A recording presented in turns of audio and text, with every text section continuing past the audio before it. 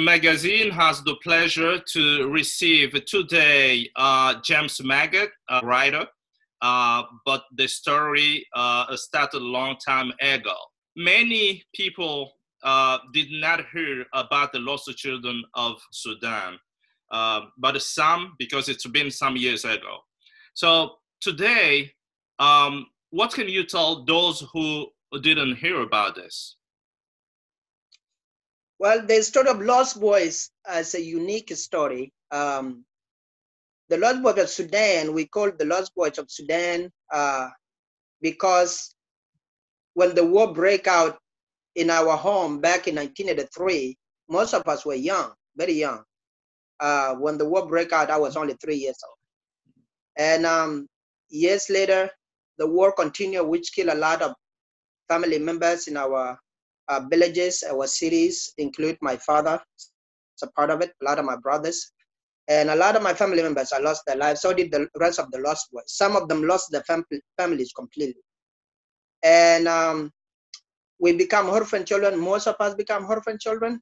And the war forced us out to the direction of the eastern part, just crossing the desert toward Ethiopia. We were following the people who've been to Ethiopia before, so we don't even know where we're going exactly. But thank God we managed to cross the big desert of Africa, the Sahara Desert, to Ethiopia. And even crossing it, a lot of us lost their life due to the lack of water, food, and animals attacks, hyena, lions, you name it. And so, and most of us were walking bare feet, and some of us don't have clothes at all because we were just kids. And when we end up in 2 different refugee camps in Ethiopia, one of them is Dima, where I'm from, D-I-M-M-A. That's where I end up to, at the border to Kenya, somewhere between Kenya and Ethiopia. And some of them end up in a city called Panyendo. And so that's how we live in Ethiopia. And we lived in Ethiopia for a while. We were trained as boy soldiers. That's how we get military training, most of us, or all of us actually. And because you have to be trained as a soldier before you go to school for 1 year. And so that's how John Garang made it at his time, and Salva Kiir, the current president of Southern Sudan. How old were you when you became soldier? When I arrived in Ethiopia, I was 7 years old. And I have my brother who is 16 years old that assigned to me, James. And unfortunately, James ended up dying by a car accident in Lancaster a couple of years earlier when we got here. But yeah, by the time, surely I spent a year as just a civilian because crossing the desert was a tough journey. It took some of us far north, 6 months to get to Ethiopia. It took me and people from my area 3 months to get to Ethiopia, walking. 3 months walking. Yeah. And so by the time we get to Ethiopia, we were weak, we were skinny, there's no food. Like the Ethiopian government, the UN took us in, they worked with the Ethiopian government, they actually admitted us in the hospital. And we have, like somebody like me, I spent over, I think 7 months in the hospital, just being treated. And then when you are released there, you are released to the SPLA, to the government, Southern Sudan. And as soon as you release to them, they take you right away to the military training. They don't give it a second thought because you are healthy now. And so that, from age of 8 to 9, I was fully in a training. Trained, I don't know, weapons and you name it, just military life. We were isolated from families. We're not allowed to go to where the families are. Like now, I have family, you have family. Our children completely cut off. There is, we have a base where we stay, and in that base, there's a military police between us and the cities, like where the families are.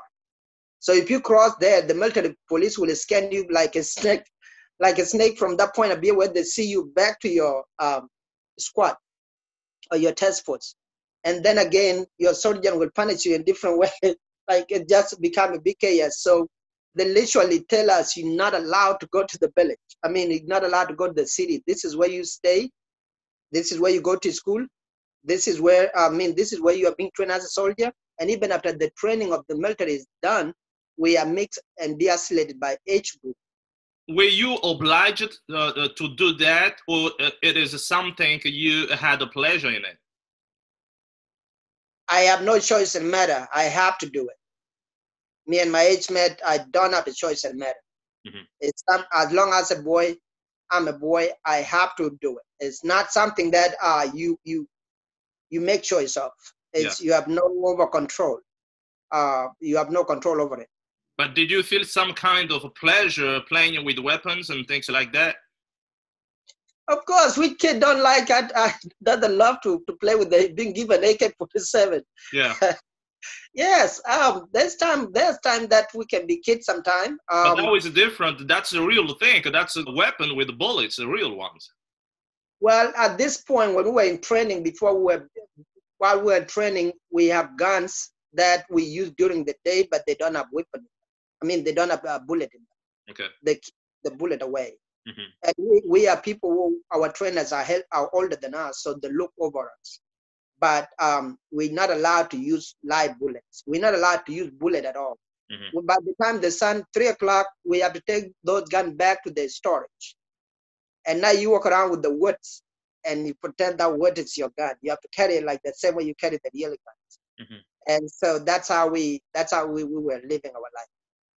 But yes, we enjoyed playing with, years later, like 1991, when the Ethiopian government had war of their own and they kick us out of Ethiopia. That when we know that we now become men. Now I'm 11 years old, going 12, and like my son here. So now this time they have to give us really guns with the real live bullets and roadside bombs. Like those small roadside bombs you plant on the side of the road. Mm-hmm. We have to carry those with us too, back to Sudan, because the Southern Sudan government did not want the Ethiopian government to overtake them, and so they belong to them, and we are the one who have to carry them out of the country of Ethiopia. And then the Ethiopian government are fighting of their own, and they try to attack us. And John Grant now at this point said, "Okay, this war is not ours. So when you see the Ethiopian soldiers chasing after you, turn the barrel of the gun forward, hold the barrel of the gun forward, and hold the back of the gun backward, so they can see that you are not a threat to them, and keep running that way." And that's how we did it. But it still did not stop them. Some of us they think they're grown, and some of us just afraid. And when they turn the bullet and shoot them, the good thing about the Ethiopian military back then, I think they killed few, but most of them, they just wounded them. Mm-hmm. And come and take them back to Ethiopia to treat them. What did you feel like seeing for the first time someone falling down, killed by a bullet?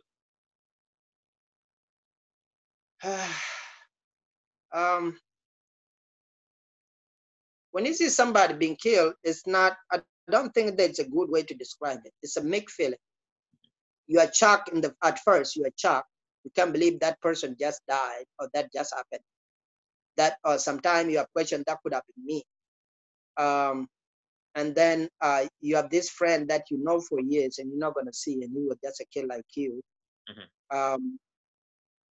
And years later, now I grew up, there's so many aspects that I can see that if we would have done it like this, I think most of us would have survived this.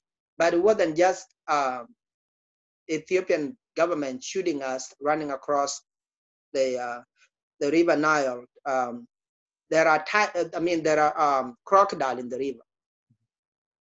And the river too, that time was a raining season in May.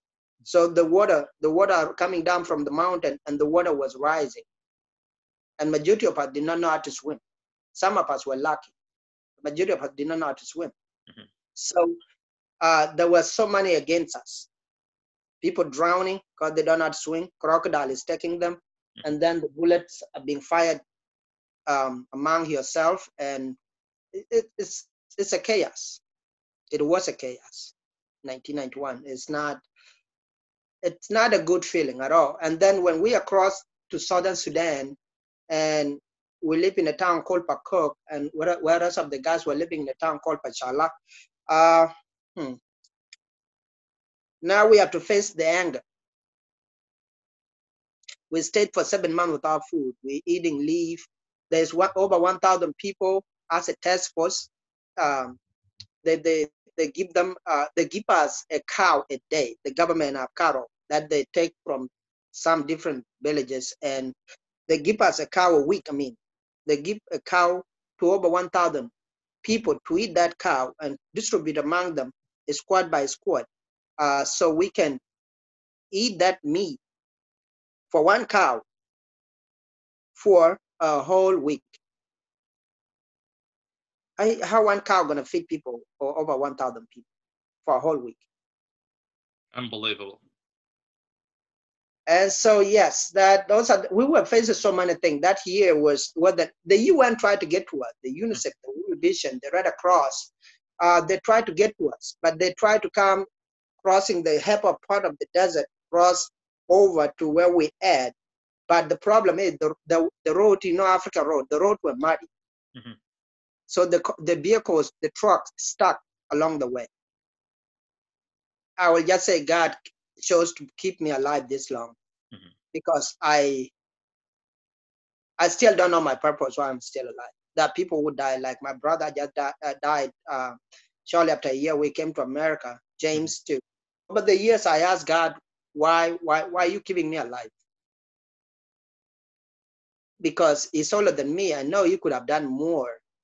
It took me a few years after he's dead for me to give up childish stuff and try to be a man and grown up mentally. And, even though I thought I was already grown up, because he was around me, I did not realize that I was still a kid, because he shielded me from all these horrible things over the years.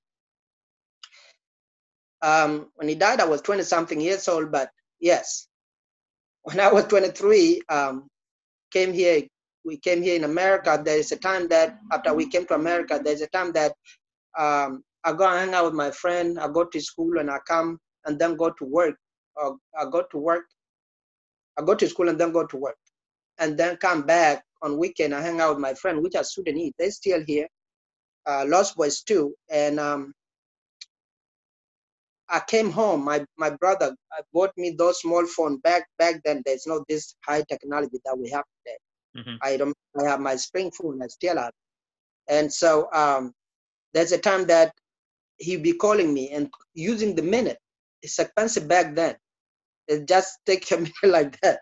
And so he expect me to pick up my phone every time he called me, because he have that power over me culturally, according to our African culture. Mm-hmm. And sometimes I'm just busy playing soccer or playing basketball or running. I love to run.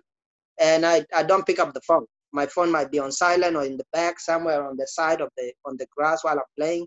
And then when I get home, like wintertime now, 5 o'clock, it's already dark. By 6, 7 o'clock, I got home.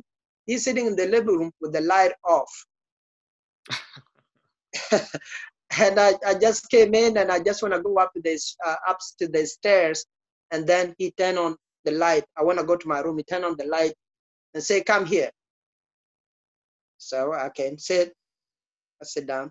Where were you? Why don't you pick up your phone? What were you doing? Were you doing drugs? Were you drinking? All this. Like, look at me. I don't drink. So I don't smoke. What do you want from me? I was just playing. Mm-hmm. Did you do your, culturally? So I think that make me wonder sometimes why God keep me this long. I'm 40 years old now. Why did he keep me this long? And what is my purpose? Maybe God keep you this long to tell the story. Maybe that's it. Shooting us, running across the river Nile. There are crocodile in the river, and the river too. That time was a raining season in May, so the water coming down from the mountain, and the water was rising. And majority of us did not know how to swim. Some of us were lucky. The majority of us did not know how to swim. Mm-hmm. So there were so many against us. people drowning because they do not swim. Crocodile is taking them, and then the bullets are being fired among yourself, and it's a chaos. It was a chaos. 1991. It's not a good feeling at all. And then when we are crossed to southern Sudan, and we live in a town called Pakok, and whereas of the guys were living in a town called Pachala. Now we have to face the anger. We stayed for 7 months without food. We're eating leaf. There's over 1,000 people as a task force. They give them, they give us a cow a day. The government have cattle that they take from some different villages, and they give us a cow a week. I mean, they give a cow to over 1,000 people to eat that cow and distribute among them squad by squad, so we can eat that meat for one cow for a whole week. How one cow gonna feed people or over 1,000 people for a whole week? Unbelievable. And so yes, we were facing so many things that and then come back on weekend. I hang out with my friend, which are Sudanese. They're still here, Lost Boys too. And I came home. My brother bought me those small phone back then. There's no this high technology that we have today. I have my spring phone. I still have. And so there's a time that he'd be calling me and using the minute. It's expensive back then. It just take a minute like that. And so he expect me to pick up my phone every time he called me, because he have that power over me culturally, according to our African culture. And sometimes I'm just busy playing soccer or playing basketball or running. I love to run. And I don't pick up the phone. My phone might be on silent or in the back somewhere on the side of on the grass while I'm playing. And then when I get home, like wintertime now, 5 o'clock, it's already dark. By 6, 7 o'clock, I got home. He's sitting in the living room with the light off. And I just came in, and I just want to go up to the stairs, and then he turned on the light. I want to go to my room. He turned on the light and say, "Come here." So I can sit. I sit down. Where were you? Why don't you pick up your phone? What were you doing? Were you doing drugs? Were you drinking? All this. Like, look at me. I don't drink. So don't smoke. What do you want from me? I was just playing. Did you do your, culturally? So I think that make me wonder sometimes why God keep me this long. I'm 40 years old now. Why did he keep me this long?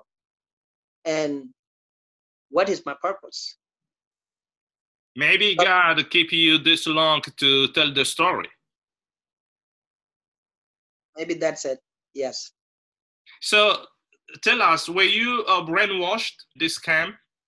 And how did you get out of that to become the normal person you are today? I don't know about normal person that I am. How did I overcome? Because the more thing is that's why I'm writing a children's book.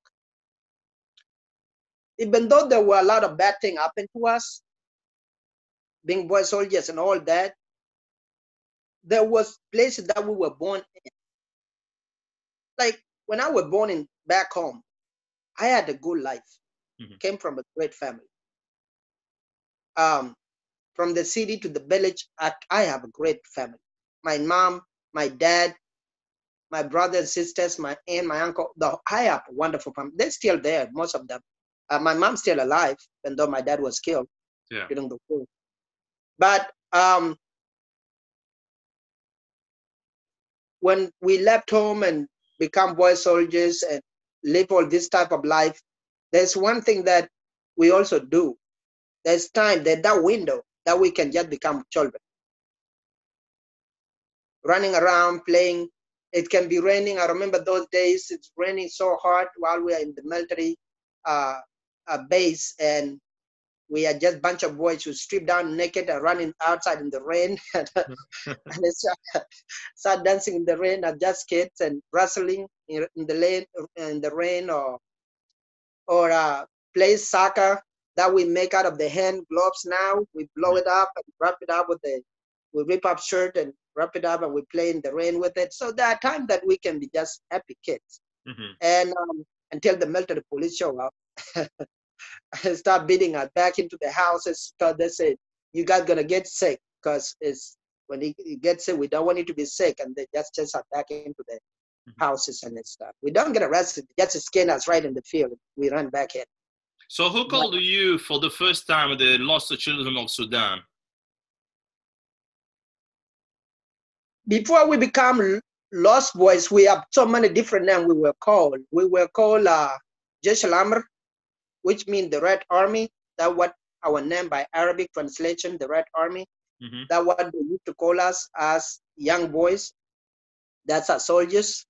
And then when we came to Kenya, they changed it from that. Jesh al-Amr is still there. We still call each other that, but even now, but it changed from that to miners.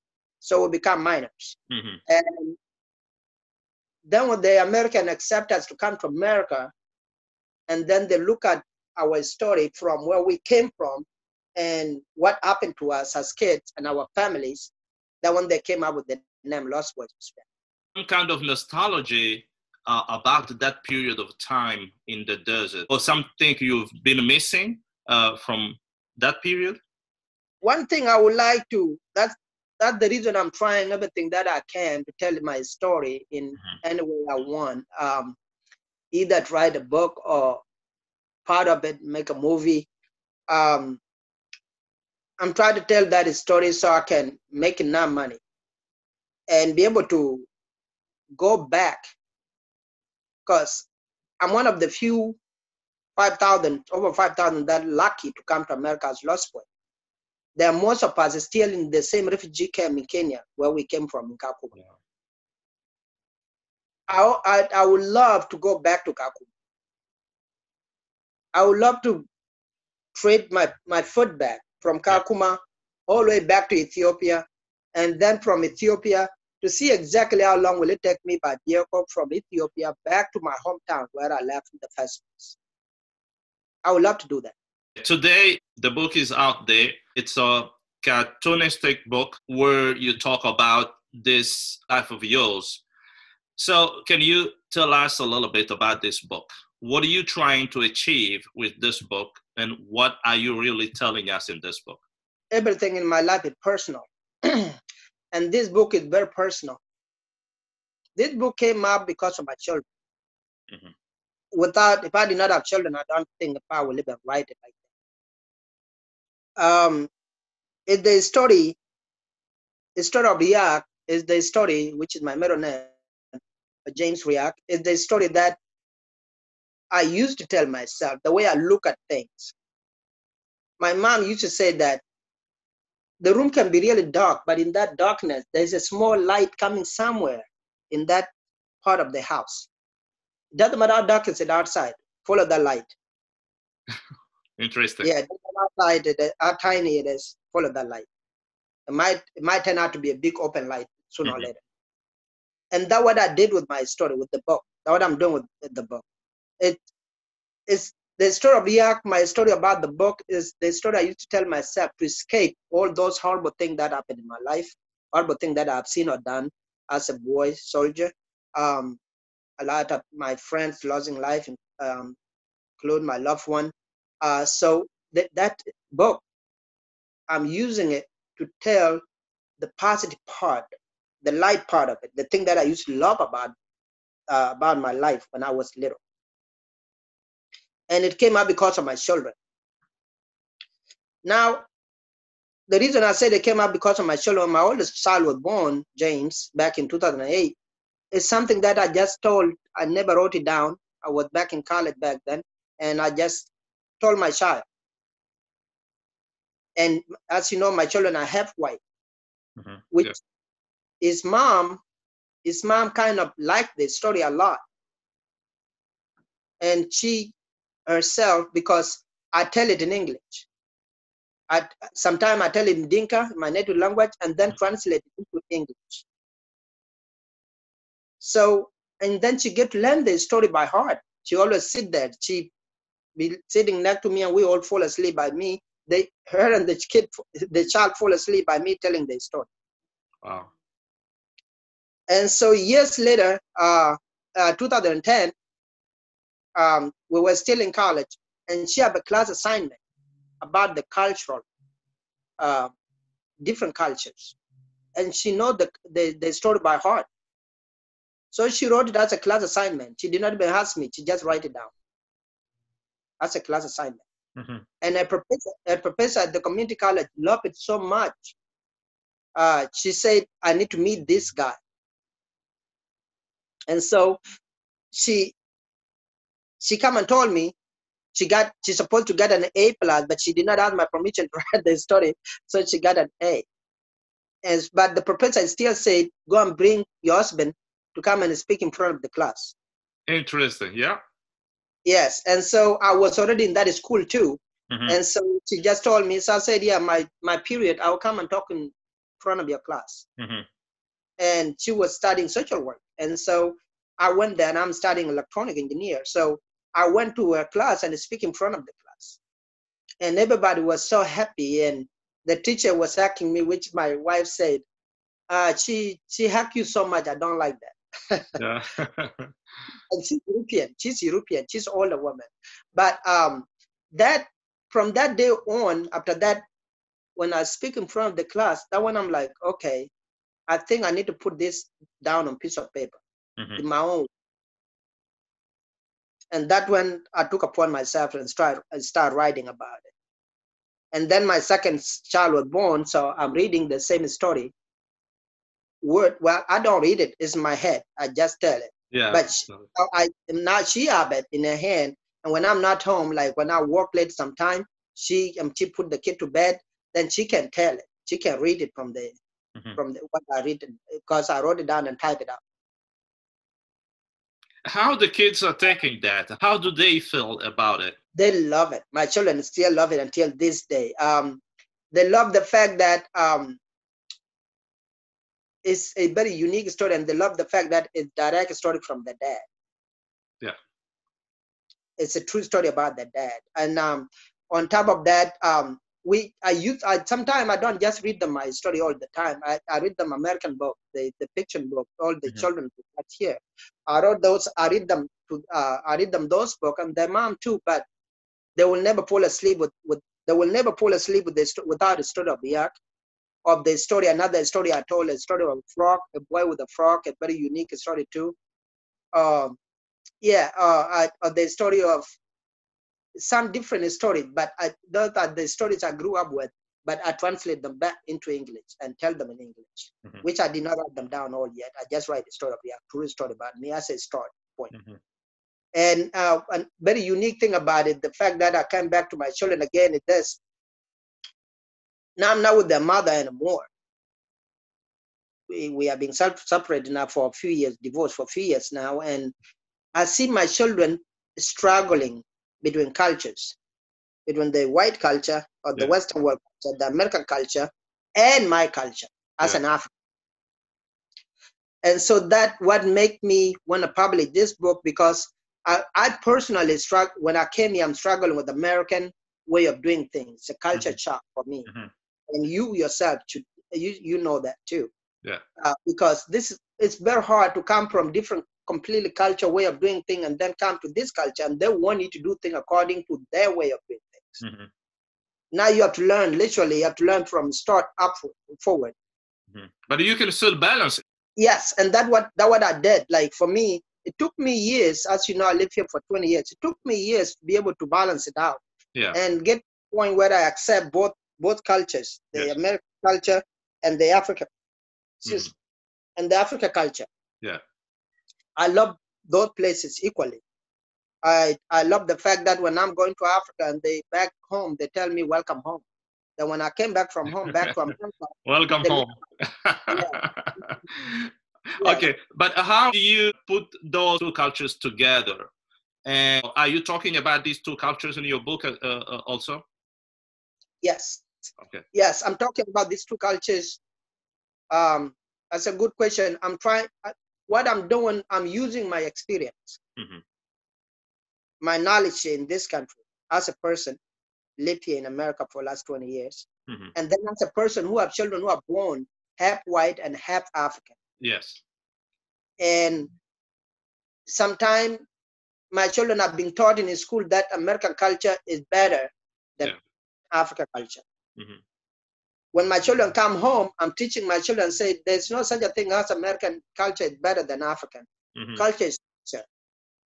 I always tell my kid, learn it, learn both cultures, learn both languages, because it will never hurt you. Mm-hmm. I told them, Daddy, you have a very unique culture, very powerful culture. Africa culture is the best culture ever. Then when I say that, my older son like, Dad, didn't you just say there's no better culture than other? Yeah. So I say yes. The time I contradict myself. It depends on the subject. It depends on what you guys talking about, what you guys doing. Because when they come home to the parent, like you, myself, we try to teach them African culture, but they go back to the mom and the half white side of the family to come to my case, my children, or school, they're being taught about everything else but American culture. Yeah. That's confusing. That's very hard to struggle with. And I see a lot of children across America and in the world, mixed children, and children of immigrants, like yourself, myself, that are struggling, especially the African children, that are struggling with these two different parts of the world that they live in. So what I'm trying to tell my children by telling the two stories or two cultures is the fact that Daddy also struggled with this before. Now I'm putting down in the book, I'm putting all this in the book by telling them, yes, I also lived the same life. So there's no bad culture. They're all unique in their own way, and they're great in their own way. There are bad thing about every culture, and there are good thing about every culture. Just like there are bad people everywhere you go in the world, and there are great people everywhere in the world. And so that's what I'm trying to tackle. That's what I'm tackling in the book based on my experience, and I want to pass it down. Even though the book is called The Story of Riak, which is my middle name, it actually dedicated to my children.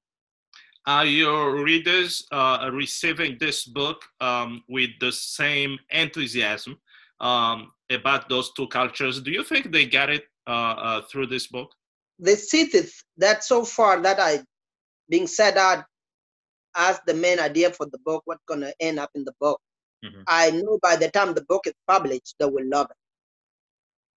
Because I'm trying to write this book for every child across America and every parent, like every child across America, to be able to love it. And every parent, when they read it to their children, immigrant children, parent like myself and you, to be able to read it and relate to it. Because we all have a story to tell. So I want to tell this story not just as a story of the struggle child from East Africa, in Africa, on the continent of Africa, or Southern Sudanese child who struggled. No, I want to tell this as an African story, a true story about an African child that came and lived in this part of the world, in the Western world, in the United States of America. That's how I want to read it, because there's good thing can happen to it, but if I told it right, which I know I'm going to, and I have like my illustrator that I told you about, Tess, and great people that helped me, people like Matt Johnson, David Gooden and his wife, they're behind me, and a lot of other people that give up their time, and every time they give up their time to advise me and work with me and help me. So I'm trying to tell this as a story of an African child. So the people who doesn't know about the struggle of African they had before they came here now can learn about them. They can teach their children about that struggle. Because everybody knows, yeah, there's war in Africa. The people are starving in Africa, but that's not true. There's also great things. Though that, I mean, it's true in a way, but there are other great things in Africa. There are rich people. There are billionaires people in Africa. There are people that are road in Africa. There are tall buildings in Africa. There are cars in Africa. There are manufacturers in Africa. The land is vast. It's the richest land on the planet Earth. So that's the story. Those are the things that I wanted to point out in the book, in the children's book, because why? The grown-up mind already have different mindset. Yeah. But I want to capture the younger mind of children to take that mentality out the growing up by looking at Africa in a different way. You've been working with someone who's drawing. Can you tell us a little bit about this partnership? Yes, she's great. She's great. Her name is Taz. Taz is she is a illustrator. She like to draw, like doing the cartoonic part of it, and she's a writer too. So she is very good at what she do. She's phenomenal. When is the book coming out exactly? Well, right now we are raising funds. So what we are doing right now, that's why I was on news, is to raise the fund, and I'm not going to the small publisher, and I'm not publishing this by myself. That's not what we're doing. I'm going for the highest publishers, like the best publisher I can find, and that way the money going to go to that company to publish the book, and also for me to get paid, and so I don't have to go to work and be able to do both things. I want to be able to focus on the book so it can come out quickly. So, and also the people like Taz, I said, the people I'm working with, the crew I'm working with, they take their time off work so they can come and work with me. I also want them to get paid for that time. My aim, I have a few things that I need to point out to keep in mind when you read this book. Number one, all these refugees, people you see came from elsewhere in the world to America, have a story to tell. They live amongst American people, and American people just think that they came here to destroy this country, but the aim is to come here to get a better life, just like the refugees before us. But every refugee came here before us or after us have a struggle, have a story to tell. They have been struggled before they get here.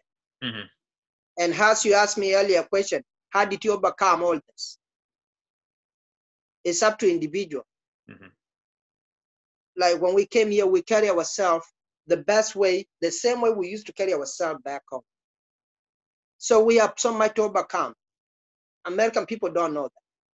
So I'm here to teach them the thing that we deal with in our daily life. Even when we are living in America, we still have the rest of the families overseas that are struggling. And we have to work hard to send them money.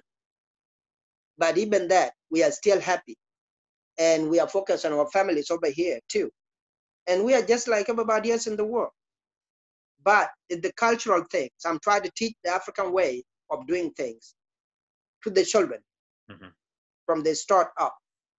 That's the most important part. It came down to the children, that every child, whether they are born African or not, need to learn about African struggling. This boy came as a struggle boy, and now over the years he saw a lot of things, but he grew to be a man. And even after he grew to be a man, he keep in mind it's a struggle that he had. He did not forget, but he's still living a good life among the society in the Western world. And he see the struggle in his own children, that his children, when he see that struggle in his own children who are half mixed, half white and half African, and seem to be caught between hard rock of two different parts of the world, even though they love both parents so much and love those places so much, the dad is keeping in mind that I want to know I struggle like that one upon a time. Don't give up. Be happy. Embrace yourself. Love yourself. If you love yourself, everybody will love you. If you love yourself, guess you can love both cultures. You always embrace both cultures, and you can take a step from there forward. And you turn out someday to be a great person. Because why? The children, there's no bad child. There will be never a bad child. There's no child born bad. True. The parent is the bad one. And what you teach the child will make the child bad or good. And so I'm trying to teach the kid to be good. Interesting. Everybody has a story to tell. James Magot.